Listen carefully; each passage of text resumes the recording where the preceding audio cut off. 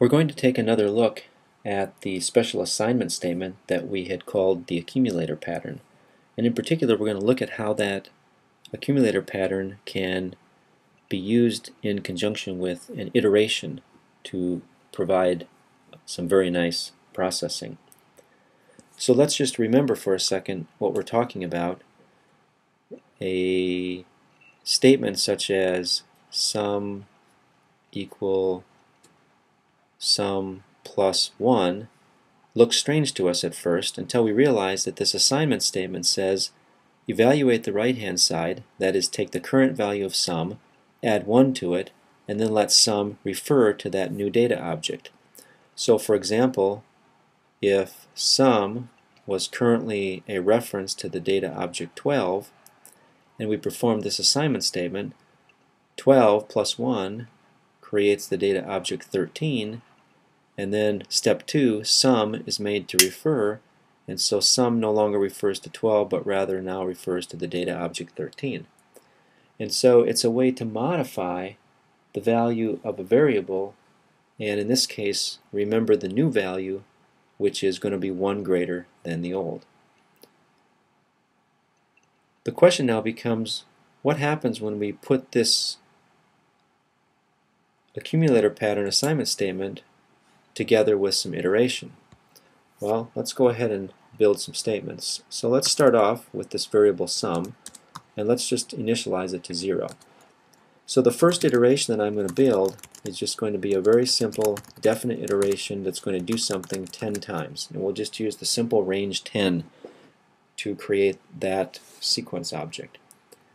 So now we know that whatever statements we put inside of this for construct, those are going to be done 10 times. So for this example, let's simply put our accumulator pattern assignment statement.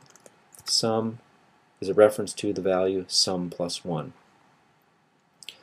Now, if we're going to perform this statement 10 times, think about what's going to happen.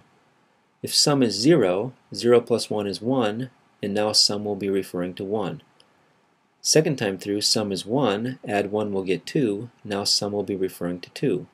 Third time through, sum will be 2, add 1 will get 3, now sum will refer to 3.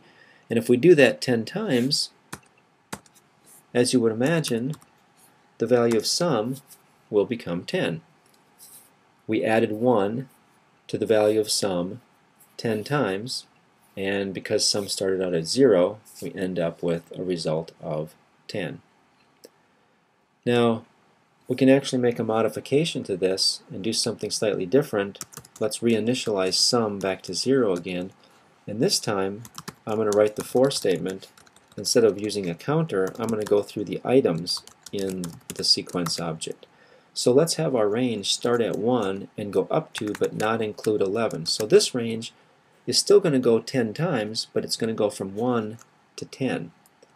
And what we'll do is write the same type of statement, but now instead of adding 1, I'm going to add the item itself to the sum.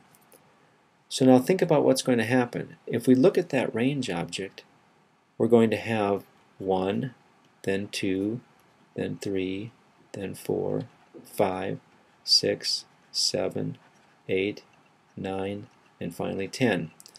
As the iteration works through the values of that range object, what that statement does is it says take each of those items and add to the old value of sum and let that be the new sum. So when sum is 0, we're going to add the first item, which is 1, and now sum will be 1. The second time through, when item is 2, sum is 1, 1 plus 2 is 3, so the new sum will be 3. The next time through, sum is 3, the item is 3, add them together, we're going to get 6. The next time through, sum is 6, item is 4, add them together, we're going to get 10. And as we repeat that process, basically what's happening is that we are producing 1, added to 2, added to 3, added to 4, 5, and so on. And we are truly accumulating now, as an iteration, the sum of those first 10 integer values, the sum of the values in that range. And so if I come back over here and execute and then look at the value of sum, it is 55, which is exactly what you would get if you did that addition. So this is a very powerful kind of pattern, and we can do this with addition, we can do this with multiplication, we can have our range values adjust with different kinds of increments. So instead of going by 1, we can go by 2, or we can go by 5. Depending on what we want to accomplish, we can gain a lot of flexibility by having that assignment statement inside of an iteration and having it repeated, and therefore modifying the value of that variable over and over and over again.